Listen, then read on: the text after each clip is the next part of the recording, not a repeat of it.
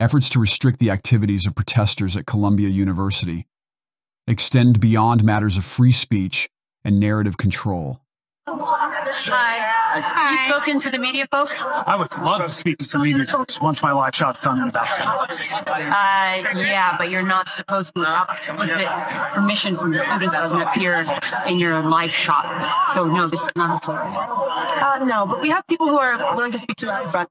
Yeah, if a media representative wants to come out and speak to me, I would love to speak. No, that's not how it works. They're already up there, so let's go. Okay, so where would I be going now? So there's a front in front of Butler on the left side. There's a bunch of people in yellow vests, and they'll tell you exactly where to go. So they'll tell me what to shoot?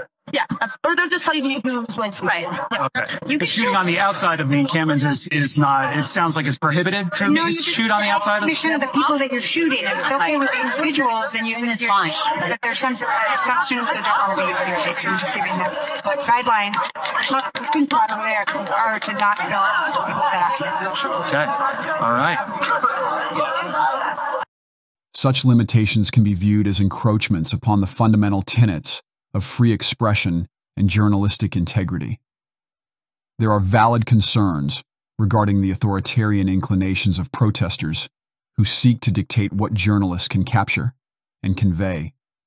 This behavior is often seen as a reflection of left-wing authoritarianism, enforcing ideological conformity. Through censorship and oversight, questions naturally arise about the ethical considerations faced by journalists who acquiesce to these constraints.